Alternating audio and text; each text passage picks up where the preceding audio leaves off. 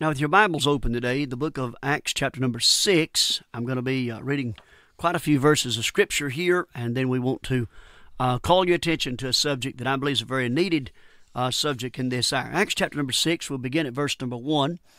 The Bible said, "And in those days, when the number of the disciples was multiplied, there arose a murmuring of the Grecians against the Hebrews, because their widows were neglected in the daily ministration. Then the 12 called the multitude of the disciples unto them, and said, It is not reason that we should leave the word of God, and serve tables. Wherefore, brethren, look ye out among you 7 men of honest report, full of the Holy Ghost and wisdom, whom we may appoint over this business. But we will give ourselves continually to prayer and to the ministry of the word." And the saying pleased the whole multitude, and they chose Stephen, a man full of faith and of the Holy Ghost, and Philip, and Prochorus, and Nicanor, and Timon, and Parmenas, and Nicholas, a proselyte of Antioch. The Bible said, whom they set before the apostles, and when they had prayed, they laid their hands on them, and the word of God increased, and the number of the disciples multiplied in Jerusalem greatly, and a great company of the priests were obedient to the faith. Now, our Father, as we come to you, we thank you for the reading of the Word of God.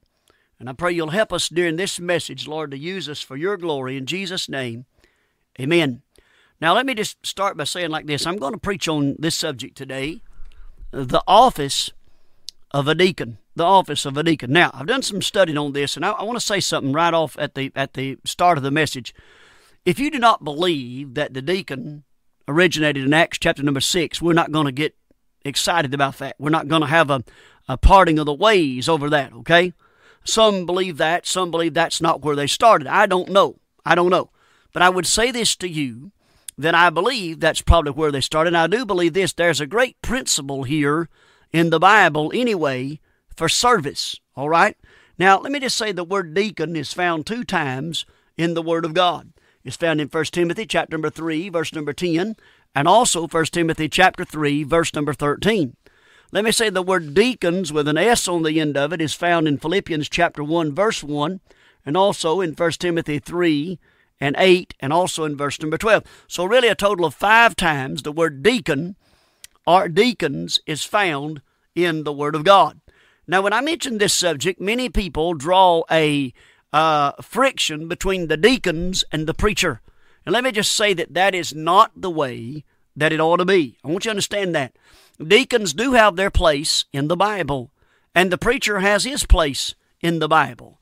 And everybody should follow the rules that God has laid down for them. Now, here in the book of Acts, when they did everything right, the Bible said that the disciples multiplied, that the word of God increased. Now, one writer that I read from said that possibly the early church at this time, and that this church had 25,000 members. I don't know. That would be a large church. And even if these were deacons or they were not deacons, these 7 men that were put over the congregation to meet the material, the physical needs of the people, that wasn't really all that many compared to 25,000 people if you had 7 men doing that job. Now, let me just say this to you, that the pastor's job, the pastor's main jobs in the church is to give himself to the ministry of the Word of God. That's the preaching of the Bible. And to prayer. That's the main 2 jobs of the preacher. Now, I believe that no deacon's job is ever to be over the pastor, but we're going to deal with that in just a few minutes. So I want to preach on this subject today, the office of a deacon. The office of a deacon. Number 1, I want to say this, first of all, what is a deacon? What is a deacon? Well, if you study the word deacon, you'll find the word deacon means a servant.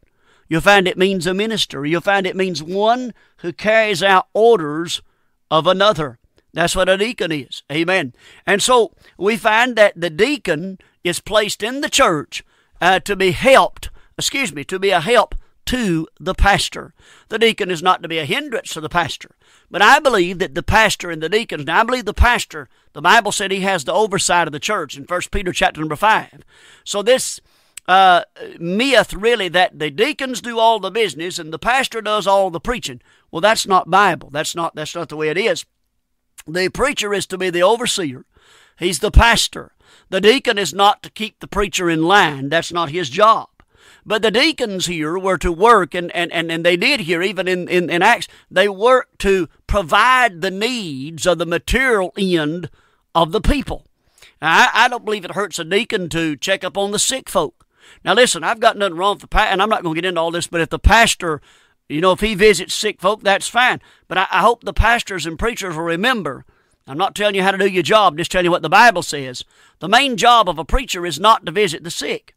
The main job of a preacher is to pray and to preach the Word of God. Now, I do believe this. I believe we need some maturity in our members of our churches today. I believe the members of the church expect too much sometimes of their pastor. The members of the church have to, and by the way, it's good to have a preacher there when something goes wrong in your life, and I thank God for the preachers that I've had down through the years that have been there for me. But I also realize that if I'm sick and a preacher can't be there for me, I'm certainly not going to get mad and leave the church over it. That's not maturity. Amen. So what is a deacon? A deacon is a servant. A deacon is to carry out the orders of the pastor, to help where the pastor deems necessary and what the pastor needs. Amen. Acts chapter 6 verse 2, the Bible said, Then the 12 called the multitude of the disciples unto them, the Bible said, and said, It is not reason that we should leave the Word of God and serve tables. Now that tells me that the deacon's job is to serve tables. Now that would be just like a waiter in a restaurant. You go into a restaurant, you sit down, and a man comes, Hi, my name's Harry, and I'm your waiter today. Well, what can I get for you? All right? He's your servant. You may send him back for extra ketchup. You may send him back for extra bread. You may send him back for a refill on tea, whatever. But he's your waiter. He's your servant. And that's what a deacon is. He's a servant to the church. Amen. That's what a deacon is. He's a servant to the church. Many men start out as deacons and end up being preachers. God calls them to preach, and that's okay too. But let me say that the office of a deacon is to be a good servant. Amen. By the way, this applies to preachers and everybody.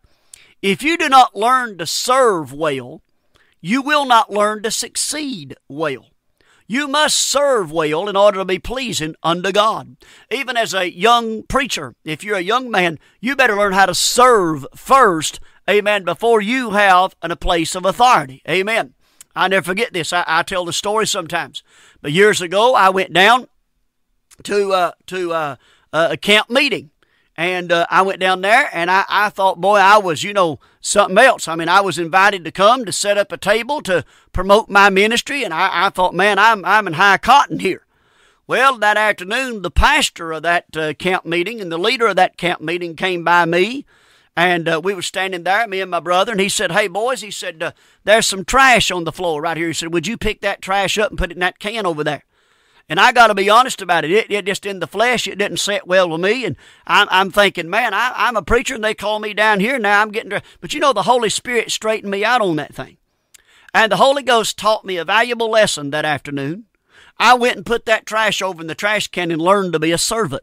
Amen. And let me say this, some good things and great things happened before that great preacher passed away. Some great things happened between me and him. A friendship was made and somewhat, and it was a great thing. Amen. And so, but what I'm saying is this, I learned to be a servant. And if you can't learn early in your ministry to be a servant, and if you can't learn early in the church world to be a servant, see, people today want to be recognized. And be honest with you, recognition is not the main thing in church, but it's how pleasing are you to the Lord.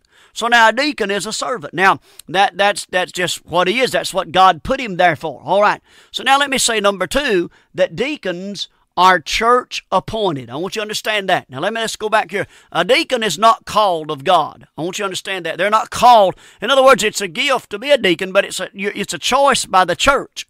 It's a choice by the church to put a man on the deacon board to serve the pastor, okay? Now, the preacher's called. He's got a calling. Deacons are not called. They're church appointed.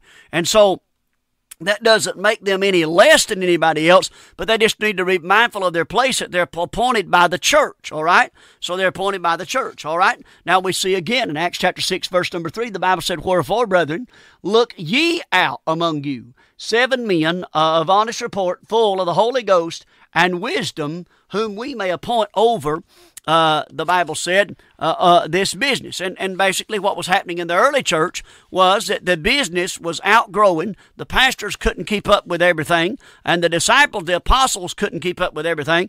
And so you have a church that large, people were being neglected, you see. And so the deacons help with that, if that's, and so here's the thing about a deacon. A deacon is appointed by the church. Now I believe he's ordained by the church. The Bible said when they laid their hands on him, they prayed on him. I believe that, by the way. But these men in Acts chapter number 6 were also approved by the apostles.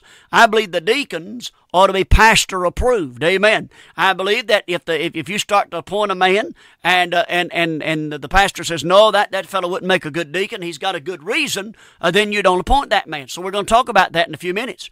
Now, a deacon is a good thing. A deacon's not a bad thing. You show me a godly deacon that helps his pastor and does what he's supposed to do, and I'll show you a church that will grow for the glory of God. When the pastor and the deacons get on the same page and they do what that they're supposed to do, then the Bible said here that the Word of God increase, and the Word will, and the church go. The one reason today, and I don't mean to be negative, I really don't, but one reason today our churches are not growing like they ought to be growing is we don't have things in line like we ought to have it. Amen? We've either got a pastor who's a dictator, and he's being a lord over God's heritage, and he's just ruling over everybody. You got that situation. Or you've got a pastor who don't take a strong stand, and the deacons run everything. Well, both of those situations are out of line. You need a pastor who's the overseer, and you need the deacons who does the material in under the direction of the pastor. That's the key to it. They do it under the direction of the pastor. No deacon should ever be a burden to his pastor. Amen. No pastor should ever be a lord over his deacons. Amen. By the way, the deacons are not equal with the pastor. The pastor's word should be the final word, because that's God put him as the overseer. And I'm trying to make this subject as plain as I can, because you don't hear this preached on very much in our churches today. And I'm going to say some things in a few minutes that need to be said about deacons and things. So a deacon is church appointed. Now, amen. I believe that. Amen. Now, let me just go ahead and say this, and then I'm going to get into some other areas.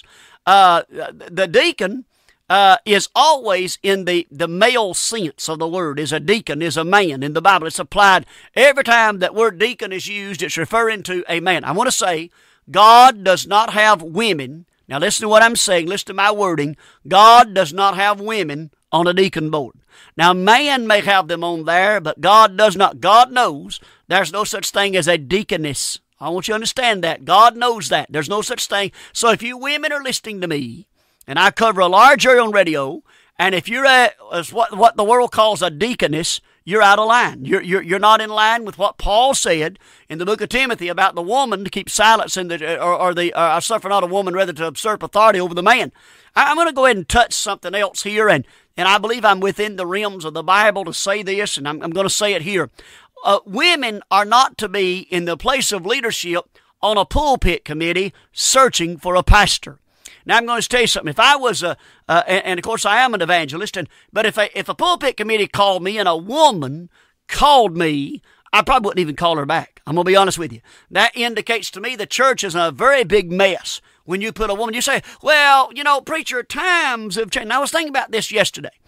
Now, you would say to me, now, preacher, times have changed. You got to get with it. I want to ask you a question. I realize and I'm going to agree with you that times have changed.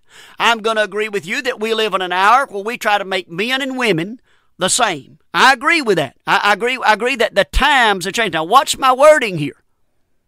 But I do not agree with you that the Bible has changed. The Bible has never changed. And do you think, as great as God is, now listen, you believe that God created the heaven and the earth, right? You believe God makes the sun rise and makes it set, right? You believe God made the sun to rule the day and the moon to rule the night, right? You believe God sent the showers and the rain, right? You believe all that, right? Okay. You're going to tell me that a God in heaven that with that much knowledge does not know that times would change? If God wanted to change with the times, He would have wrote a new modernistic Bible and dropped it out of heaven. God has not wrote a new Bible. Jesus Christ, the same yesterday, today, and forever. The Bible will never change. No matter how men have changed their minds about deacons. Men have changed their minds about preachers. Men have changed their minds about marriage. Men have changed their minds about morals. Men have changed their minds about liquor and beer and abortion. But God has never changed His mind. Now the Supreme Court can make any laws they want to. It doesn't. It does not change anything. Amen. I was talking just yesterday with a young man. He brought a good point out, and I'm going to use it right here. You know, sometimes we in America, we think that Christianity is an American religion and the Bible's an American book. That's not true. The Bible is everybody's book across the world, whatever nation you're in. Christianity is not just an American religion. And let me say that some other countries have not changed like America has. Brother, America's going down a road that she ought not be going down. And just because America changes, it does not mean the Bible changes. I want you to understand that before you get mad at me now. Amen. And I'm preaching to you the King James Bible. I'm preaching to you what has been, what is now, and what will be. And 100 years from now, this Bible will still be here. If the rapture of the New Testament church has not occurred, 100 years from now, the Bible will still be here. And brother, men will still, I won't be, because I'd be 155 years old. I won't live that long, I don't think. But I'd love to live that long and preach, I'd love to, but God won't let me do that. But here's the thing about it. These subjects need to be preached in our day. I think we're living in a day when probably our young pastors have never heard a message on a proper deacon. I think we're living in a day when our deacons have probably never heard a good Bible message. Now, let me say something about that. I know that in deacon ordinations and preacher ordinations, we drag these scriptures out like we kind of do, like the Christmas story at Christmas. Listen, this ought to be preached more than just at an ordination service. There's a lot here about the deacon, and I'm going to get into it now. Number 3, and I'll be on this point for the rest of my message today. I'll be on number 3. Number 3, I'm going to deal with the qualifications of a deacon. They're only found in one place in the Bible, and they're found in the book of they're found 2 places, in the book of Acts and in the book of First Timothy. But I want to deal with something here in the book of Acts for just a few minutes as I start this about how God laid this out. Now, when God put down, let me just look at Acts 6:3. The Bible said, "Wherefore, brethren, look ye out among you 7 men." Now, I don't believe that means that every church ought to have 7 deacons. 7 is the number of perfection. And God was just saying here, if you want it to work right, do it right. I believe that's what God was saying. Now, if you feel like that you have to have 7 deacons, that's all right with me. I got no problem with that. Amen. "Wherefore, brethren, look ye out among you 7 men." Now, watch this, "of honest report." Now, first of all, let me just read the verse. "Of honest report, full of the Holy Ghost and wisdom, whom we may appoint over this business." Now, I'm going to break these 3 things down in the book of Acts. Number 1. We talk about their spotlessness. All right, verse number 3 says, "of honest report." Now, if any man's going to serve in the church, and I believe not just for the deacon, but I believe in any office, he ought to have an honest report. Amen. God help us that we've got dishonest people in our churches. Brother, did you know that a statistic came out not long ago? It was an astounding statistic. It came out not long ago that 30% of churches in America, that people were stealing money from the treasury. Ladies and gentlemen, that is an absolute shame. And we ought to preach on dishonesty. I mean, listen, we ought to name it in the pulpit and say, hey, we shouldn't be dishonest. You know, there are people right now, they're stealing church money to pay their car payment and to pay their house payment. You know why? Because self has taken over in most of our churches. We could not function today with as much power as the early church did for this simple reason. There's so much carnality in our churches today. I'm talking carnality. Men must be honest. I believe a deacon, He ought to pay his bills. Amen. I don't think he ought to owe the carpenter, the mechanic, the funeral home, or the hospital. Amen. I think a deacon ought to pay his bills. Amen. He ought to be spotless. He ought to be a man that you can't put your hands on and say, well, that man's done this wrong, that man's done that wrong. I mean, that's what's given deacons a bad name. And it's not fair to the good, godly, by the way, we do have some good godly deacons, and I'll probably get a letter this week from a deacon in a church, probably. Matter of fact, I welcome a letter from a deacon in a church this week. And we'll probably get a letter from a deacon that says, I'm a deacon in the church, and I encourage you. Thank God that you are. I'm glad you're a good deacon, but be a good deacon. Have your life in order. That deals with the physical, basically. Having your life in order, your spotlessness. Listen, people today want to live in sin and serve the Savior. Are you listening to me? People want to live in sin and serve the Savior. What we ought to do is repent of the sin, amen, and then, amen, report to the Savior for service. We ought to repent and report, amen. Instead of sinning and serving, we ought to repent and report. We ought to repent of our sin and then report for service and say, God, now I'm clean. Use me. Amen. That's the way it ought to be done. Now, another thing these qualifications dealt with, it dealt with the spirituality. Now, every church ought to have spiritual deacons. The deacon, people get the idea, well, the pastor, he's the spiritual man, and the deacons can be carnal and chew their tobacco and smoke the cigarettes and cuss a little bit and flirt with other women on the job and all that stuff. Whoa. Where'd you get that idea? The deacon is to be spiritual too. If Acts chapter number 6 is where the deacons came from, and I'm preaching that it is, now if you don't agree with that, it's okay. You don't have to get mad at me about it. But let me say this to you, then what did he say? He said, 7 men, he said, of honest report, full of the Holy Ghost. He said, now preacher, I just don't know if I believe all that, being full of Holy Ghost. Well, wait a minute, whoa. What that means is this. That don't mean that they're going to speak in a language that nobody understands. It don't mean that they're going to shout and run through the church for 3 hours. It don't mean that. But being filled with the Holy Ghost is simply this. By the way, every believer ought to be filled with the Holy Ghost. Every believer. Every believer. And the first man they chose was Stephen here, and they said he was full of the Holy Ghost. Now, when you get saved, you get God. He comes to live in you. The question is, has God got all of you? Are you filled with the Holy Ghost? Let me give you a good way you can know you're filled. Does God control your time? Does God control your talents? Does God control your treasury, your money? Does God control your temper? Uh-oh. Does God control your testimony? Uh-oh. Does God control your tongue? Uh-oh. I mean, I'm guilty of some of these things. Amen. I need to work on them. Amen. I tell you, listen, when you're spirit-filled, these things God will control. And the deacon ought to be filled, and this is why you have so much trouble in the churches. I believe this. I believe there are good pastors. I believe they pray. I believe they witness. I believe they love the Lord. And then they get a bunch of carnal deacons that are not spiritual, and therefore we have problems. The deacons are more interested in the... One commentary writer said this.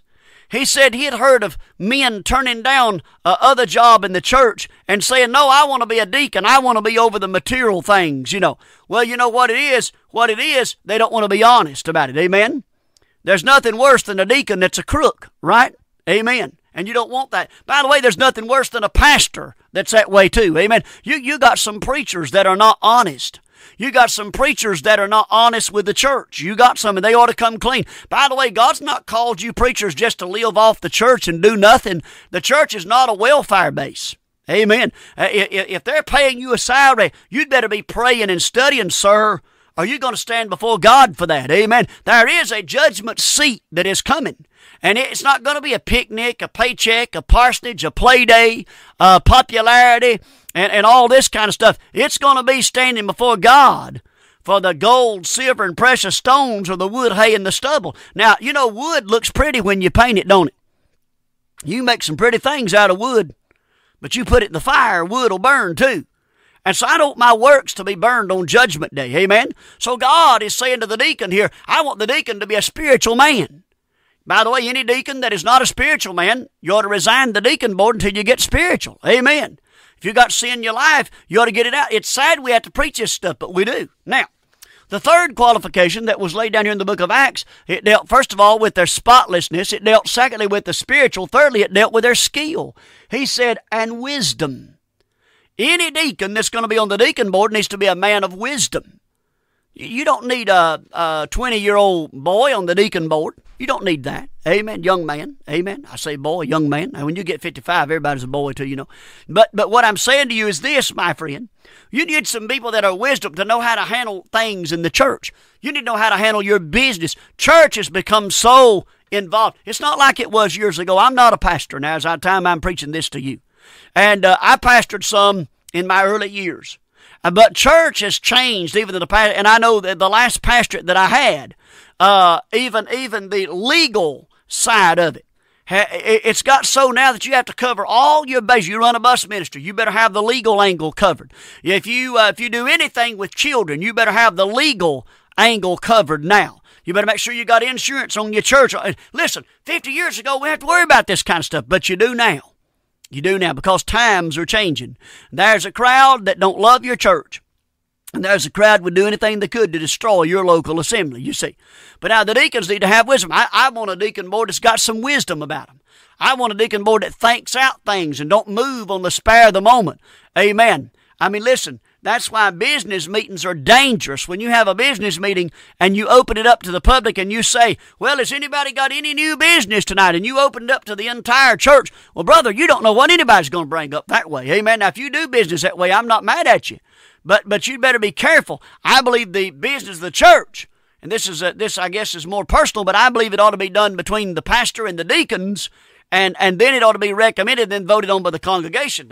And the deacons ought to be men that you choose, that the churches choose, but they need to be men of qualification. So now we move into 1 Timothy chapter number 3, and we're going to deal in verse 8 with the qualifications of the deacon. Now I want you to look at this. Likewise. Now that likewise means that that really the qualifications are similar to the qualifications that he laid down to the pastor is going to be for the deacon. Now likewise, must the deacons be grave, and that means dignified. That means reverence. In other words, they fear God. A deacon's not a church boss, you see. Some deacons don't fear the Lord, but a deacon, you're to be grave. Amen. You're to be mature. You're to be a mature man. All right, not double-tongued. How about that one? Amen. Now, deacons, you're not to be double-tongued. You're not to say one thing to please this crowd, another thing to please that crowd. And by the way, our preachers could learn that too. Amen. We shouldn't be double-tongued in the pulpit. We should not preach to please people. Now, I'm not ugly in my preaching. I'm not mean in my preaching. I don't feel that I am. I've been accused of that over the years. But I want to say that I really believe I'm trying to help people. And I love every one of you, but I'm not to be double-tongued. I'm to say what the truth is. And if you don't like the truth, well, then you can pray to the Lord about that and get the Lord to help you. All right, not double-tongued. Now listen, all right, not given to much wine. Now, that don't mean that you can take any wine. It just means don't be a drunkard. Amen? Don't do anything that's going to impair your judgment. That's what it's talking about right there. That's why he's saying that, because we know that wine is wrong. Strong drink is raging. Amen. Wine is a mocker, and strong drink is raging. Whosoever is deceived thereby is not wise. But wine it affects your thought and your walk and your talk. And so he's wanting the deacons to be on a good thing. To do the business of God, you got to have a good mind about you. And I'll just throw this in. I believe that means your mind ought not be in pornography either. Your mind ought not be on the ladies in the church. Amen. I mean, listen, I know how men do. I know how some men talk. And I'm going to tell you, the deacon ought to be upstanding. He ought to be right. His mind ought to be right. Amen. He ought to think right. Amen. He ought to think right. Not double-tongued. All right. And then the Bible said, not given to much wine. Now, he said, not greedy of filthy lucre. The deacon shouldn't do anything for money. Now, some deacons feel like that the church treasury is theirs. I want to say this to all of you, especially to you who are treasurers in your church, especially to you who keep the money. That money's not your money. And you're not to be the watchdog over it in the sense of, well, we're not going to spend this because I'm going to make sure. No, you're to either do what the pastor and the leaders of the church ask you to do, And if you don't feel comfortable doing that, then you need to resign as the treasurer, okay? I mean, the treasurer's job is not somebody where the church money is yours. And more times than not, it's some deacon that's the church treasurer. And so he feels that the church money is his money. Well, that's not his money. That's not your money. When you give your money to a local congregation, I'm a Baptist. Us Baptists are congregational. We believe that the majority rules in the church, okay? When we're voting on building a building, or we're voting on new pews for the church, or new offering plates, or new instruments for the church. And so if you believe that, then the offerings that come in there ought to be run in an orderly fashion. That's what I'm trying to say. Amen. So, filthy lucre. Deacons not to be greedy of filthy lucre. All right. Now, verse number 9 says, is holding the mystery of the faith in a good conscience. Now, what the deacon is to do is that's concerning the gospel. And he's to have a good conscience. He's to hold the gospel in a good conscience. Amen. In other words, he's to give the gospel, I believe, to people. And I believe deacons ought to be soul winners, just like preachers. I believe deacons ought to witness to people. I believe deacons ought to be men that try to get people saved. Amen. Amen. That's right. And they ought to hold that. And by the way, I believe the deacon ought to be grounded in the doctrines of the Bible. I believe he ought to know the Bible. Amen. I believe that. So the deacon here, we see that. All right, now, verse number 10, the Bible says, and let these also first be proved, then let them use the office of a deacon, being found blameless. Now, let me back up here and say let these also first be proved. Now, here's the thing. Here's where a lot of churches make a big mistake. And I really believe we're making this mistake in the pastors too. We're sticking men in the place of leadership that have no business there. And I'm going to say something, and on the surface, it is blunt. Okay? But I'm 100% right about what I'm going to say. Now, you listen to it. If a man cannot teach, don't put him in a teaching job. If a lady cannot play the piano, don't put her playing. If a man cannot work a bus route, don't put him on it. If a man can't be a good deacon, don't put him there. If a young preacher can't pastor a church, don't recommend him there. We got people in office today. Listen, our churches are being run so poorly that if we were a secular business, we'd be out of business for tomorrow. I'm going to give you an illustration. Would you want a doctor that didn't know how to doctor? But yet you sit under a Sunday school teacher that's not skilled in the Word of God. Now you say, well, now, preacher, if we don't put old Ralph in, we're going to offend some people. That's our problem right there. We got too much family in these churches running, and a church should never be family owned and operated. It don't belong. By the way, the church don't belong to the pastor and his family. Where have we ever got the idea that the pastor's son should be the next pastor? Now, wait a minute. That might work in some churches. Don't get mad at me. But the church is not a kingship where we pass the authority off to the next man. I know some of y'all ain't liking this. It's all right. But I believe if we're congregationalists, I believe the church ought to pray together. By the way, you remember the book of Acts when Paul and Barnabas were sent out as missionaries from that church? Do y'all remember that? Do you remember that the Bible said that while they prayed and fasted, and the Holy Ghost spoke to who? He spoke to all of them.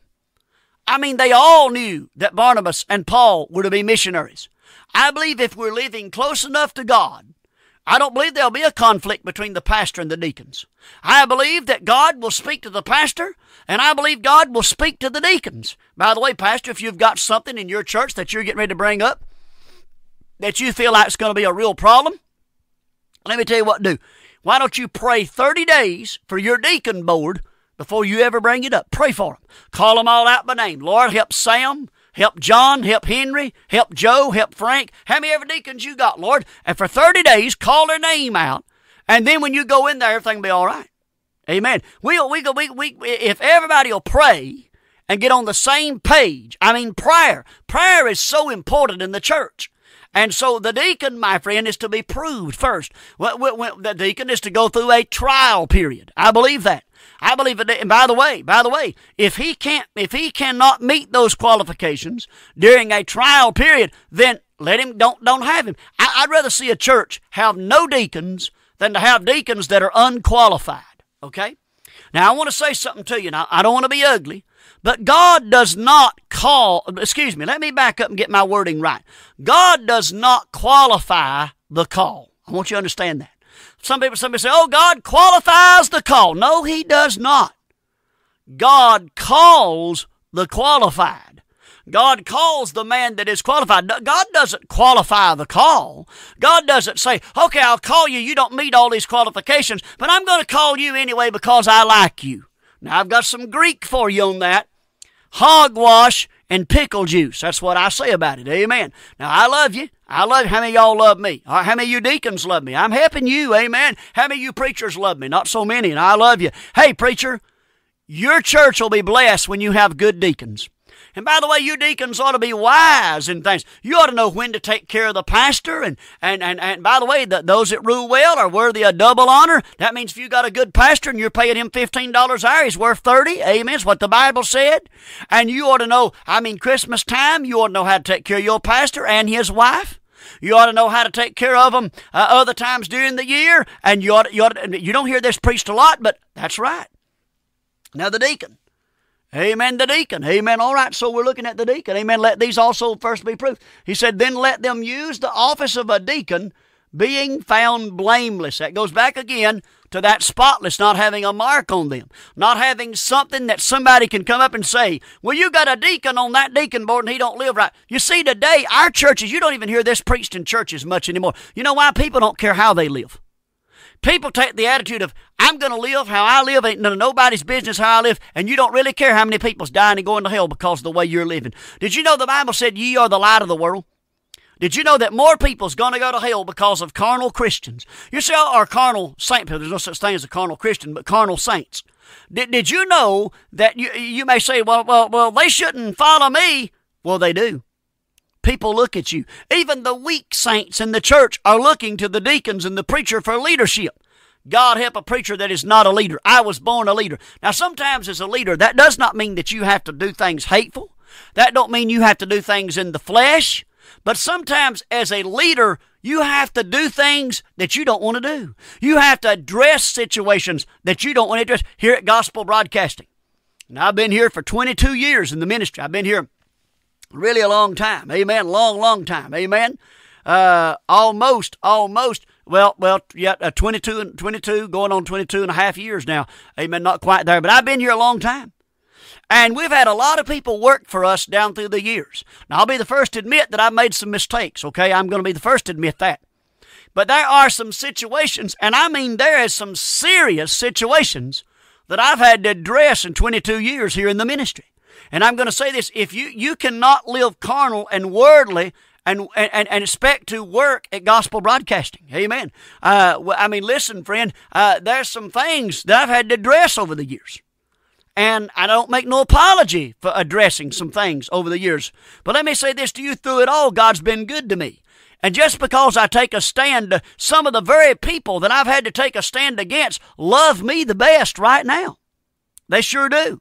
And brother, people will not fault you sometimes, pastor, for taking leadership and deacons in the church. You say, oh, but I can't do that. That's my sister Sally's nephew Joe's cousin's Fred's a cousin. I can't take a stand against them. Let me tell you something, brother. You will learn this. It's not family first. It's Jesus first, and then family.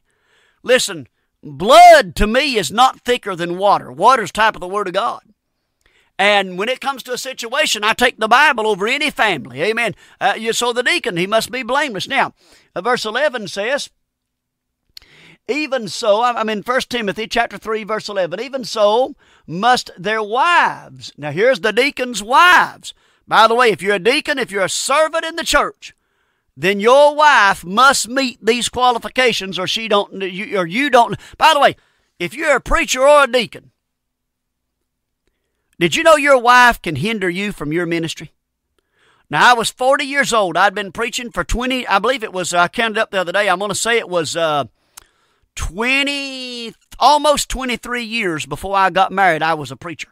And I want to thank God for my wife publicly. I want to say she's the best thing that's ever happened to me. I thank God for. Did you know, though, that your wife can affect what you do in the ministry? That's why you need to keep a good marriage. That's why you and your wife need to be on the same page, and I thank God that me and my wife are, and God be with us, because anything could happen in our marriage over the years. The devil's going to fight both of us and until the grave, amen. But you know what? If you'll keep a good marriage, God will help you. Now, some of you preachers say, well, that just ain't fair. I can't help what my wife did, so I'm going to do it anyway. Well, now, wait a minute. You're going against the Bible. In anything against the Bible, you don't prosper. Verse 11 says, even so, must their wives be grave, not slanderers. That means you don't talk about people and degrade people and put them down. Sober. That means you wives ought to be calm and have some reasoning about you. Amen. And understand, faithful in all things. Did you know, I know some women, their husbands come to church and they never come. Well, ma'am, that disqualifies your husband from being a deacon or a preacher if you're not faithful to. I mean, there's preachers' wives that don't even go to church with them. Amen. Did you know that disqualifies you from being a man of God? If my wife suddenly decided that she wasn't going to church anymore, we'd have a problem. We'd have a big problem. Amen. Because, I mean, listen, you got to be faithful, ladies, in all things. Well, I just can't do this, and I just can't. It's odd, lady. You do anything you want to do till it comes to the church stuff. Amen. Now, I think it's time we just quit being so easy-minded where women are concerned. And a lot of times preachers preach on the home, and they do it half compromising because they're afraid to say anything about the ladies. Ladies, there's a great place for you in the Bible. You're not second place to a man either. My wife is my helper. She's my completor. She is my help that is meet for me. She's not a helpmate. I hear people say that all the time. She's not a helpmate. Those words don't go together. She's not a mate is a pair of shoes. She's not a helpmate. My wife is my help that is meet for me. Now, that's the Bible. It's what Genesis said. Amen. I mean, God performed a surgery on Adam. He produced a spouse. Amen. And, well, first of all, he put him to sleep, performed a surgery, and produced a spouse. Amen. And so, but the woman was to help Adam. The woman was to be, my wife is to be help. Deacon, your wife is to be a help to you. Thank God for good women. We got some out there, good ladies. Thank God for you good ladies that are a good help to your husbands. Thank God for you. Wonderful you are. Thank you for helping your husbands. Amen. I appreciate that. Thank you so much. Amen. God bless you. Now, amen. All right, let's see. Not slander, sober. He said, faithful in all things. Verse number 12. Now, it says, let the deacons be the husband of one wife. Now, again, that does not mean one at a time. I want you to understand that. It don't mean one wife at a time. I want you to understand that. Now, again, this is the same qualification as the preacher. Deacons are to have one wife. That's it. By the way, I just addressed this because I didn't address it up there. If you're a deacon on the deacon board and your wife's been married twice, you're still disqualified. Because the Bible said you're to be blameless. Jesus only has one bride. It's the same thing for the preacher. Preacher, if you've been married more than once, you're disqualified from preaching. Now, you might can do something else, and there's some good men in that situation. And what they ought to do is find them a church and find them a job that they can do. And again, God does not qualify the call. God calls the qualified. Now, I'm saying it in love. I'm not. Can I tell you that there are some good people that have been divorced and remarried? There's good people and good friends of mine. But they cannot fill the pulpit. They cannot fill the deacon board. And even if their wife has been married twice, it disqualifies them because they're not blameless. You see, but I know preachers that will put them on there. They've not been married twice, so they can fulfill it. No, their home's out of order. And he's going to deal with that right here in the next verse. He's going to deal with that the home being out of order. All right, the husband, one wife. Here it is. Well, the same verse. Ruling their children and their own house well. Now, let me say, if you've got a divorce on you, that means that you've not always been a good ruler of your house.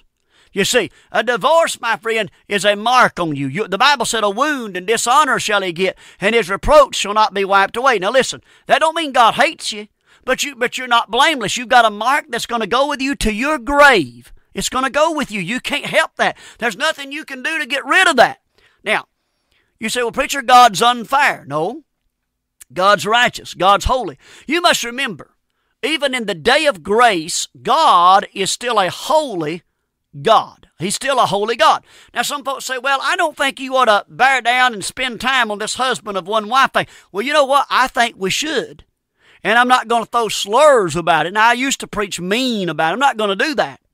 But I think that this thing has gotten out of hand in fundamentalism. There was a time in fundamentalism when I was a boy growing up, you didn't do anything hardly in a church if you was divorced or remarried. I do believe there are things you can do, but preaching and being a deacon is not one of them.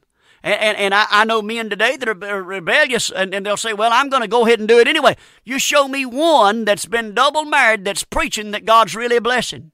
I'm going to give you something what a man gave me one time, and I'm going to give you this. It's a very wise statement the man made.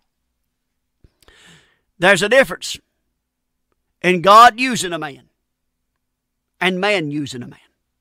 Now, I'm going to leave it right there, and I'm going to move on. So if you're mad at me, you have no right to be. Amen. By the way, the deacon's to rule his own children well. You're not to give your children everything they want. Amen. Cut your children loose and let them run all through the church. And brother, that disqualifies you as a preacher or a deacon. I want you to understand that. We need, us fundamentalists need to get out of all this psychology about raising our children. Well, we want to sit down and talk to them. You don't talk to a child and reason with a child like you do an adult. You do what the Bible says. Amen. You bring them up in the nurture and admonition of the Lord. Amen. That's your responsibility. By the way, I'm going to say this to the parents. It is not the public school's responsibility to raise your children. It's not even the Christian school. It's your responsibility to raise you. It's not the preacher's job and the Sunday school teacher's job and the youth director's job to raise your children. It is your job. God gave them to you. Children are an heritage of the Lord. Who inherited them? The youth director didn't inherit your children. You did. Raise your children right. And if you're a deacon or a preacher, by the way, some folks say, well, I understand why preachers' kids turn out the way they did. They see their daddy go through so much. That's hogwash.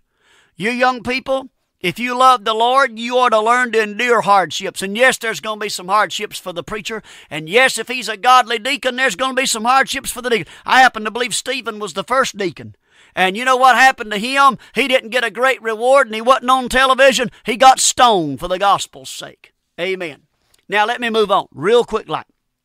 Verse number 13 says, For they that have used the office of a deacon well, purchase to themselves a good degree and great boldness in the faith which is in Christ Jesus.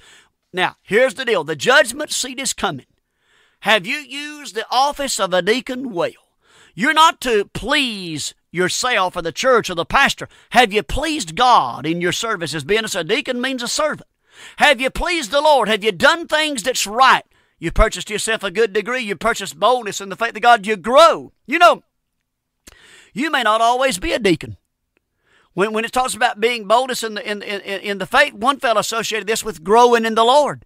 God may promote you to being a preacher one day. God may promote you to something else one day. You make a good servant. You're not going to go unrewarded. God's in heaven. God's watching. You say, man, I'm a deacon. I've been a good deacon, and no doubt you have. I've served the pastor, and no doubt you have. And I've done this, and I've done that. Let me tell you something. Yes, but you can't beat a good servant. You can't beat a good servant. You know what? You know, Mary and Martha, and I never thought about this sitting right here, but you know, Martha went in, she started trying to serve, and she was cumbered about a lot of things, and boy, she got all sideways and bent out of shape. And Mary was at Jesus' feet. You know what Mary was? She was serving the Lord by hearing His word. Now, you see, sometimes there's different kinds of service. Some folk may think you ain't doing anything. If you pray in the secret place, and God give us some praying deacons, wouldn't that be good? That God would give us some praying deacons like old Stephen, full of the Holy Ghost, that on Saturday night some of you deacons would pray for your pastor. Oh, wouldn't that be good?